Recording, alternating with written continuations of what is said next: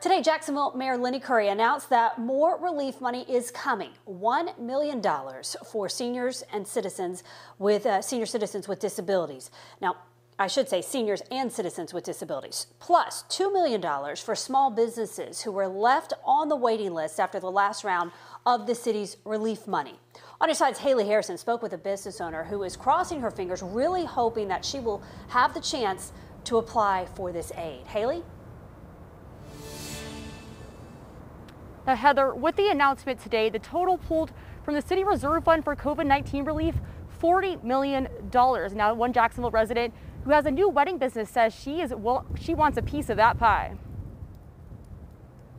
Divine Spirits. It's the small business Sarah DePasquale started about 2 years ago to revamp her bartending gigs at weddings. The mobile bartending service relies on brides and grooms to keep it busy, but DePasquale says about 20 of her booked ceremonies have been moved back to 2021, and she only takes a small deposit up front. It's been hard. I mean, it's the bar business and florists are having a hard time. Photographers are having a hard time. It's just, I feel like the wedding industry's, nobody thinks about it until it's time to get married. And then they're like, oh, all these people are here to help me facilitate this big day. And now nobody's really thinking about those people. She hopes Divine Spirits and others in the wedding industry are able to make it with the help from aid like the City of Jacksonville relief package. But there's already a wait list of small businesses that didn't get funding from the city's last relief package. Mayor Curry says those businesses will be contacted by city representatives before the new application cycle opens up. When the first one went through, I had just received the small business loan, so I didn't feel like I should, be going in front of people that maybe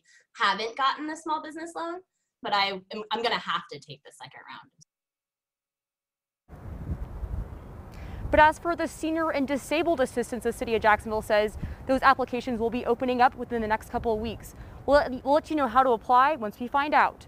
Live in Jacksonville, Haley Harrison, First Coast News, on your side.